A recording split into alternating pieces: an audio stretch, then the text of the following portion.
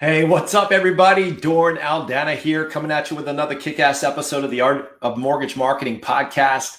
And today we're going to talk about the suck of living in worry prison and how to escape to planet prosper once and for all. So what do I mean by worry prison? Is that just being over dramatic, or is that a real thing? And I'm here to tell you it is a real thing. I've been on the front lines of capitalism, coaching mortgage pros to success for over 15 years. I can tell you so many of the people I reach out to and who reach out to me are suffering from the plight of living in worry prison.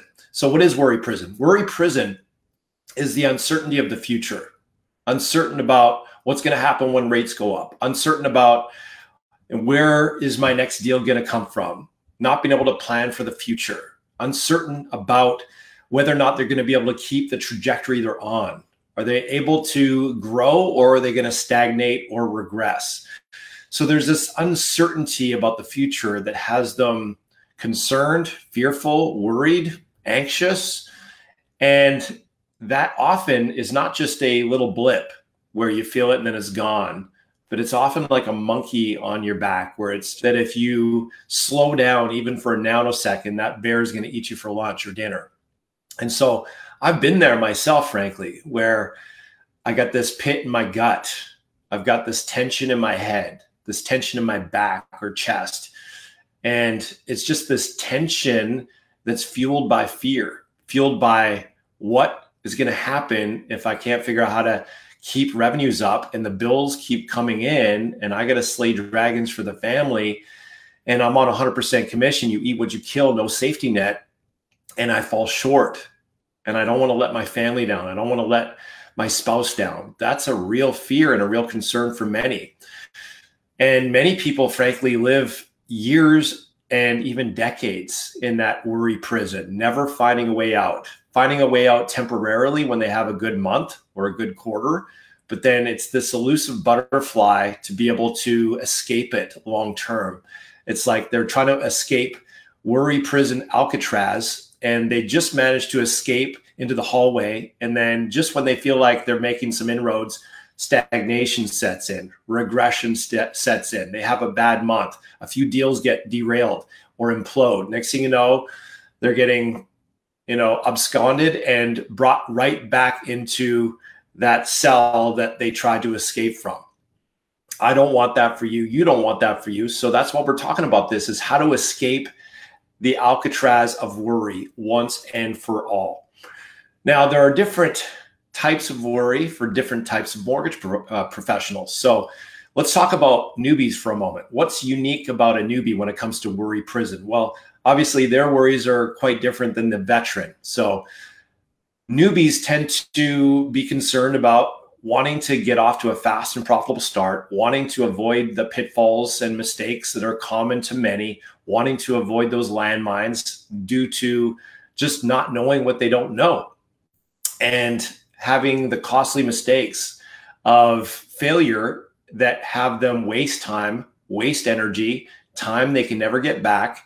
And ultimately, the worry about having to stick their tail between your legs, admit defeat and failure, and having to go back to punching the clock 9 to 5, having a glass ceiling over their head, having an office ball and chain around their ankle, and having to give up on their dream of freedom and settling for a second best life. And the humiliation of it, the embarrassment of it, feeling like they're letting themselves down, their spouses down, their kids down, missing out on the ball games and the dance recitals because they're at the office all day in office prison instead of being able to be footloose and fancy free, living life on their own terms, not being able to make more than 50, 60, 70, 80K a year, or having to bust their buns working crazy hours and having no life and living parallel lives with their spouse because they never see them because they're working at the office and their spouse is having to hold it down as a single parent for the kids and having to watch their kids grow up through social media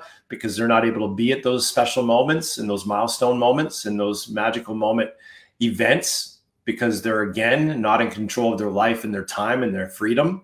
These are all real fears for newbies, not to mention jacking up their credit card with wasted money on marketing and licensing and having to float the boat financially on home equity line of credits or credit cards or savings, depleting their net worth because they're not able to make enough money. So they're having to deplete their net worth in that shortfall, bleeding financially every month, and then wasting 6, 12, 24 months of their life to no avail, and starting at the bottom of the barrel, at the bottom of some other proverbial ladder, not even knowing if it's leaning against the right building. And now they're having to start all over again from scratch with their tail between their legs, admitting defeat and failure, losing their mojo, their self-esteem, their self-respect, and just limping along through life in regret. That's a special kind of suck, friends. No one wants to go through that. But that's a real fear for many newbies. And truth be told, statistically, 80% of mortgage professionals who get into this business get chewed up and spat out within just 2 years. And those who manage to survive only make $75K. And that's before tax, not after tax. That's not much to live on when you got some kids to feed and you got college funds to take care of and you got a spouse to provide for.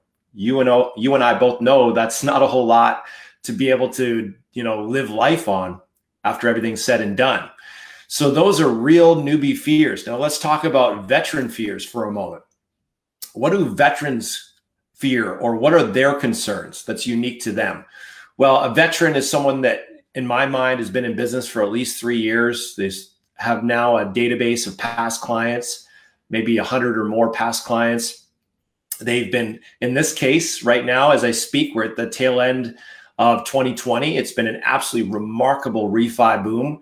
One of the most historically low rates we've seen in any recent history, if ever. And so it's been an amazing year for many veterans. They're riding high on this rising tide with incredible refi business. Even purchase business is up because rates are so low and everyone's getting in on the transactions in real estate because it's so affordable right now with rates so low. And people are concerned that eventually rates will go up. So they're pouncing on the opportunity to get in. So it's a great seller's market, not so much a buyer's market, but nonetheless, the crowds are still hoarding and stampeding to get in. And chances are we'll see this for the next 6 to 12 months to some degree. The question is, when will rates go up? So a big concern for veterans is what's going to happen when rates go up and I'm caught with my pants down, unequipped and ill-equipped, and I'll lose 40, 50, 60% of my income. And now I'm having to scramble to recoup my investment. It's the uncertain future of, will I be able to sustain this incredible income? I'm having a great year.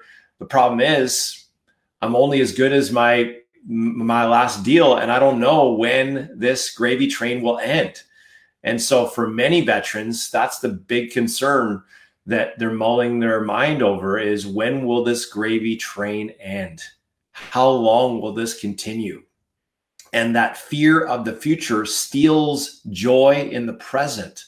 They're not able to fully savor this dream income they're making because A, they're concerned about losing out on this in the future, having this gravy train derail and regressing and scrambling to recoup the income. And they're busier than a one-armed paper hanger, and they have no time to enjoy their income because they're just so busy and frazzled and fried and burnt out. So it's kind of a dual drain, a dual joy suck. But nonetheless, it's the uncertainty of the future that is in the back of many veterans' minds, especially if they have 50% or more of their income currently coming from refinance and they don't have a proven plan aside from using old school methods from the dark ages to be able to recoup that refi business by going after realtors and, going back to the grind cold calling. And chances are most veterans do not want to go back to the grind cold calling realtors. That is like gag reflex, yuck, right? It's like, who wants to do that?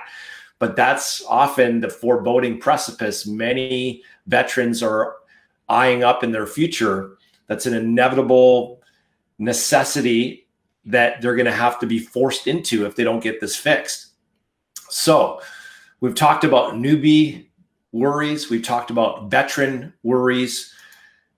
Let's talk about the biggest fear ultimately for mortgage pros. The biggest fear I've seen across the board for all mortgage professionals, newbies and veterans alike, is just the fear of not being able to provide for their family, not being able to secure their freedom long term, not being able to create that dream life, that freedom life, that abundant life that got them inspired to get into the business to begin with, and having it feel almost like they're chasing a elusive butterfly.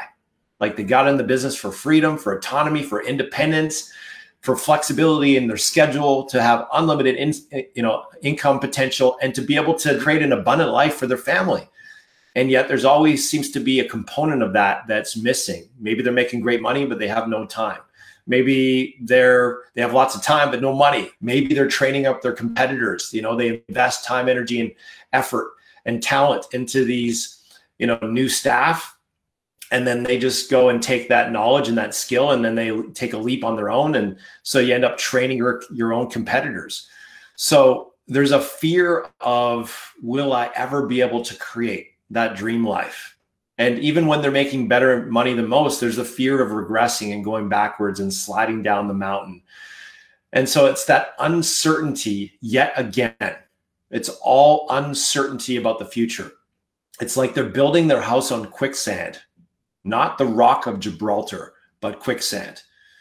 And so that's really at the foundation of those fears, those worries, those concerns, and that anxiety. It's uncertainty. It's lack of security. It's lack of confidence. It's lack of consistency. And it's uncertainty about that future that is unknown. And so how do we escape from worry prison once and for all? How do we escape? I mean, there's so much going on right now, right? With COVID, we're having to wear masks everywhere. We're concerned about what's the future. How long will this COVID crazy go on? Many of us aren't be able to do the things we used to be able to do, whether it be going out to restaurants, or whether it be hanging out with friends or family, or whether it be being able to just throw a party, having a birthday party for our kids or our spouse. All that stuff has now been constrained or restricted. And some of you used to go to the gym. Now you're not going to the gym because you don't have that freedom anymore. It's been shut down. You're trying to do it from home, but you don't really have the motivation to do it from home like you did at the gym. There's so many different things that are weighing on us, right? It's been a very difficult season for many, even if you're making more money than you ever have before. It's a challenge. Some of you, like I was talking to a guy last week, he's in California, and I don't know if this is across the state, but he was telling me his kids have been out of school for months, since March. And so now he's having to juggle being super daddy, wearing the apron at home, plus managing these kids and herding cats with managing homeschool and trying to build his business at the same time. That's a lot. So, obviously escaping worry prison once and for all sounds too good to be true, especially in the face of these unprecedented times.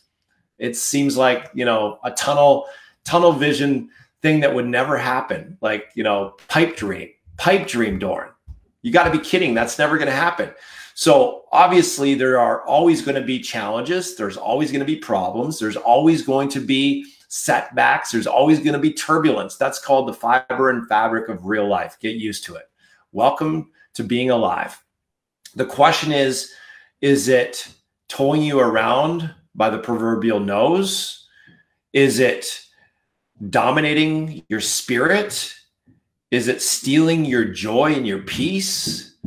Is it stealing the life energy from you, where you're feeling drained and despondent and depressed? Or are you putting those fears and those problems under your feet? Do those fears and problems have dominion over you, or do you have dominion over them? That's really the question. Because if they have dominion over you, you're the prisoner. You are the prisoner. And I'm here to tell you, you were not born to live a prisoner to fear. You were born to be a prisoner to faith, to love, and to purpose, and to put fear under your feet, to have dominion over fear, not by fear. You were born by greatness, for a great purpose. And it wasn't to live a life of fear.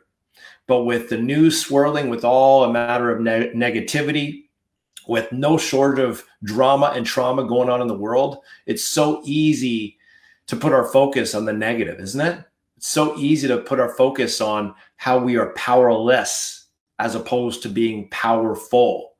But I'm here to tell you, what we focus on expands. And if we're focusing on our lack, limitation, scarcity, if we're focusing on what's not working in our life and in the world, if we're drinking from the toilet of negativity by watching the news, reading the news, I'm not saying don't be informed. By all means, scan the headlines. But do you really need to take 2 hours a day to drink from the toilet of all that negativity? I don't know about you. I'd rather be empowered than informed. So I'll do a quick scan of the headlines. That's it. Because I'd rather be empowered than informed. And I know what I focus on expands. What I put my attention on, where I put my focus on, my energies flow and my results show. So I want to put my attention on what's expanding. I want to put my attention on what's growing. I want to put my attention on what I want to manifest and create. I want to put my attention on what I'm grateful for. I want to put my attention on what I want to create in my life and my business, not the shit show of this world, not the shit show of all the problems that I could be focusing on if I wanted to. So how do we escape worry prison once and for all? Number one, we need to understand that if we focus on our fear, we get more of it. The philosopher Ralph Waldo Emerson had a great quote about fear. He said, "Do the thing you fear, and that which you fear will die." Do the thing you fear, and the death of fear is certain. And that is so true, because fear is the only thing in the universe that gets smaller the closer you move towards it. When you face the eye of the tiger and you do that which you fear, you realize it was false evidence appearing real. Now, most people have the opposite paradigm. Fear means F everything and run, right? They put their tail between their legs and they just freak out. And their knee-jerk reaction is to play the bitch to fear, to let fear tow them around by the nose, to let fear control them. Let other people live by fear, but not you. Live by faith. Live by love. Live by gratitude. Live by a life of faith on purpose, with purpose, and do the very thing you fear. And the death of fear is certain. So how do you do that practically? First, you decide what you want to create in your life. You decide the kind of income you want to earn. You decide the kind of lifestyle you want to live. You decide the kind of life you want to create. Most people don't get what they want because they don't know what they want. They don't know the income they want. They don't know the lifestyle they want. They're more focused on surviving than thriving. And because they don't know what they want, they just settle for second best. The problem is not that most people shoot too high and miss. It's that they shoot too low and hit. Don't let that be you. Let other people settle for an average life, but not you. You reach for higher ground. You realized you're made by greatness, for a great and high calling and purpose. You were born to be a winner. God didn't make any junk. He didn't start with you. So let that sink into your core. Let that sink into your heart. Your identity is a winner. And then get clarity on what winning actually means to you. Because if you don't know what you want, chances are you're not going to get it. You've got to have clarity. Clarity is power. And then you start to give thanks for that dream in advance. Give thanks for all that you have in your life now, your health, your spouse, your significant other, your kids, your business, your income, your ability to actually have a livelihood, the fact that you're in an industry that's considered a essential service. You have so much to be grateful for, especially in these times. When's the last time you really were mindful to practice an attitude of gratitude? If it's not a daily thing, you're leaving a lot of joy on the table. I'm here to tell you that right now. So you have to, number one, know what you want. Number two, it's all about focusing on what you want, not what you don't want, focusing on gratitude as opposed to lack, limitation, and scarcity. And then it's about having a team of people in your circle, on your team, who see the greatness in you, who see you as a champion, as a winner, as an overcomer, who see the God calling, the God potential in you, instead of your past failures, who can breathe life into and being a champion for you and your dreams and goals, to be your advocate and your champion. If you don't have those kind of people in your life, you need to, and you need to now start to cultivate a circle of champions, because rarely will your results exceed the level of your personal network. If your personal network is addicted to stinking thinking, excusitis, settling for mediocrity, if they're griping, whining, sniveling, and complaining people who are always focused on the news and focused on what's not working and focused on griping about what's not working, chances are you'll be the next. You want to surround yourself with a circle of champions who think like champions, who speak like champions, who ascend to a consciousness that has them feeling blessed, being blessed, and being a blessing. Because chances are that's who you want to become, not the whining, silly, complaining, griping person who's never got anything to say unless they're complaining about something. That is not the person you want to be hanging with, because they're going to drain you. They're going to pull your energy down, and they're going to facilitate pouring gasoline on your fear, pouring gasoline on your anxiety. They're going to keep you shackled in worry prison. The antidote to that is living a life by faith, which means cultivate faith, cultivate an attitude of gratitude, cultivate a positive expectation, cultivate certainty that you are blessed and only becoming more blessed, cultivate certainty that things are good in your life. And as I like to say in proper English, they're only getting gooder. They're good and getting gooder. When people ask you, how are you doing? You just say, okay. Or are you like me and say, I'm blessed and highly flavored and favored? Good and getting gooder, right? You want to be able to create an identity of being someone who's blessed and grateful. And how you do that is you make it a practice. You make it a habit. Do you have a habit of gratitude? Do you have a habit of speaking positive expectation, not fluff, not hype, not BS, not being a plastic, Mr. Saunders Mr. Flanders on The Simpsons, who's just like this plastic, overhyped weirdo? I'm not talking about that. I'm talking about really being authentically connected to gratitude every day. Do you have that practice? And it's not being delusionally optimistic either. I'm not talking about, whistling in the wind, heading east, looking for the sunset, right? Because that's not intelligent. I'm not talking about sticking your head in the ground and playing the ostrich either. That's not what this is about. This is about having intelligent, strategic thinking and taking inspired, intelligent action, but having an attitude of gratitude and putting fear under your feet. And living by faith, not fear. Living with heart, with gratitude, with joy, with love, with peace in your heart. Easier said than done. That's where the practice of it comes in. We don't start throwing around 200-pound weights in the gym if we've never been to the gym before, just because we want to. We throw around big weight in the gym because we've cultivated the muscle. It takes conditioning. It takes practice. The same goes with your peace, your power, your poise. The same goes with living by faith versus living by fear. It takes practice. It takes the consistent daily cultivation of certainty, joy, peace, power. And all of that is something you can build into your daily practice. So this is one of the reasons why mortgage professionals hire us, because frankly, it's easier said than done, and most people just don't know how to do it. And so you might be here right now listening to me and saying, Dorn, it sounds great. I'm picking up what you're putting down, but how do I do this practically? I got no leads. I don't have enough people to talk to. I don't have quality borrowers to be able to fill my pipeline with. I don't know how to attract top producing agents to make me their exclusive. I'm doing old school methods from the dark ages, cold calling the same 40 realtors every Monday. Dorn, it's easier said than done. I'm banging my head against the wall here. This hurts.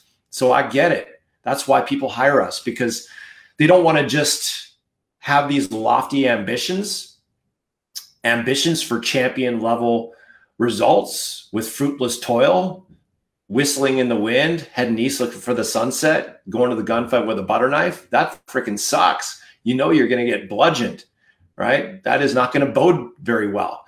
They understand, they're intelligent enough to know it's a lot more costly to learn from your own mistakes than to learn from an expert. So you can bypass the lion minds, bypass the trouble and struggle of going through all those unnecessary mistakes just by virtue of ignorance. Ignorance is not bliss. Ignorance is chaos. Ignorance is pain. Ignorance is sleepless nights. Ignorance is debt. Ignorance is wasted time, time you can never get back. Ignorance is failure. So the clients we work with are the ones who want to create a magical life, but they don't just want to create a magical life. They're committed to it. And they realize it's not going to just take ambition. Everyone has the ambition for champion level results to some degree. But if you have chump level routines, we've got a problem. They're willing to level up their routines to champion level routines so they can get and deserve champion level results. We don't get what we want. We get what we deserve. So the clients we work with are the ones who realize that it's not enough to just merely want success, want abundance, want a fruitful life, want a champion level life. They have to be strategically intelligent to engineer their life, their calendar, their routines to be in sync with their champion level results that they have on their dream board, that they have as a target for 2021 and beyond. And that means having champion level results to justify and put them in a position where they're under the spout where all the good stuff pours out to get champion level results. And that's why people hire us, because they don't want to be messing around doing it the hard way, banging their head against the wall, going nowhere. They're freaking sick and tired of that. They're ready to step up now, not someday. With a proven plan, with the right support, the right structure, and the right formula, the right blueprint, so they can just go straight to what works without messing around doing it the hard way. And that way they can banish worry. They can put worry under their feet, have dominion over fear, not be dominated by fear. So if that's you and you're defiantly committed to increasing your income by at least $100,000 in the next year, and you want to start working smarter, not harder, and you're on 100% commission, making 80 basis points or higher, and you know that you can only grow your income to the extent you grow yourself, that your inner growth always precedes your outer growth. Your inner growth in your mindset, in your heart set, in your identity, in your ability to do the things you need to do, even when you don't feel like doing them, is inextricably linked as the prerequisite to having growth without in your bank account.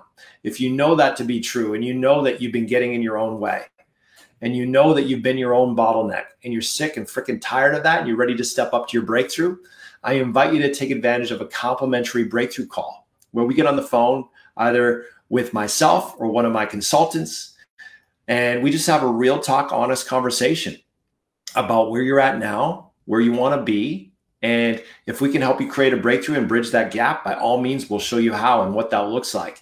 If not, we'll be the first to advise you to pass on our services, perhaps recommend something else or someone else. Either way, though, you'll leave the call with massive value, massive clarity. Chances are more clarity than you've ever had in your entire business, bar none. And chances are we'll even have some fun. So if that sounds meaningful and worthwhile to you, I invite you to book a call at mortgagemarketingcoach.com/apply. mortgagemarketingcoach.com/apply. Now you might be thinking, Dorn, I don't want to be talking to a salesperson. I don't want to be roped into any, high pressure sales pitch. I'm glad you mentioned that. And you'll be glad to know that's not what this is about. If anything, this is about you giving us the information we need to discern if we can help you. If anything, it's about us getting clarity as to whether or not we're the right fit. If anything, it's us discerning if we can help you, if we want to help you, if we're the right synergistic fit to work together to help you create your breakthrough. And if anything, it's about you proving to us that you're the kind of client we can help, not the other way around. So let's be real. This is not a sales pitch. This is not a sales call. This is a clarity call. This is a call born out of honesty. vulnerable, authentic truth, getting real with where you are and where you want to be and what it really freaking takes to bridge that gap. So this is all about shining the light of truth on your situation. If we have to sell you on your dream, you're not ready for your dream. If we have to sell you on your breakthrough, you're not ready for your breakthrough. So I just want to make sure we're clear on that before we go any further. Now, if that still sounds like a nice, logical next step for you to gain clarity, if you're open to getting more clarity on what it's going to take to create a breakthrough in your business and you'd like some help from true experts who have been in the game for 15 plus years, this is not our first rodeo, go ahead and book a call, mortgagemarketingcoach.com/apply. So thank you for listening. Thank you for watching. This is Doran Aldana coming at you from the Art of Mortgage Marketing podcast. We were just talking about the suck of living in worry prison and how to escape to planet prosper once and for all. It's all about banishing fear and stepping into love, stepping into faith, stepping into peace, power, poise, and stepping into the best version of yourself in power, not in fear, in faith, not in fear, in peace, not in fear. That's when the best version of yourself shows up. And that is the person you need to become to create your dream life, to step into the abundant life. So I trust you got some distinction, some value, some clarity from this. If you'd like to learn more, you'd like to see what we can do for you, book a call, mortgagemarketingcoach.com/apply. Thanks for listening. Thanks for watching. Thanks for hanging with me. We'll talk to you again on the next episode. Peace.